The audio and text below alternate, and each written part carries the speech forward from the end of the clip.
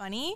It's supposed to kind of be. Yeah. And I just like, But I'm it's not acting. a comedian. But we're acting. It's like, you know, it's porn's not all real. There, you know, you've been on sets when things happen. 100%. When you're watching movies in mainstream, it's not really. It's portrayed as certain No, things. 100%. But I actually think about this all the time. I'm always like, I wish there was another word for, I mean, performer, I feel like is like a legit word. I like that. Like there's not a lot of kind of stigma associated with the word performer.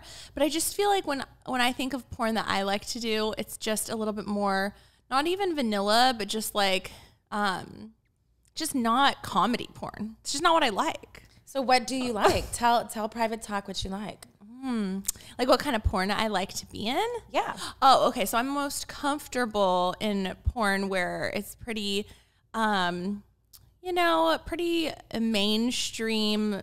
I don't want to say vanilla because I do like a little bit of S&M, but I like to feel glamorous and pretty and just kind of not pushing myself too much to too many extremes, like out of my comfort zone.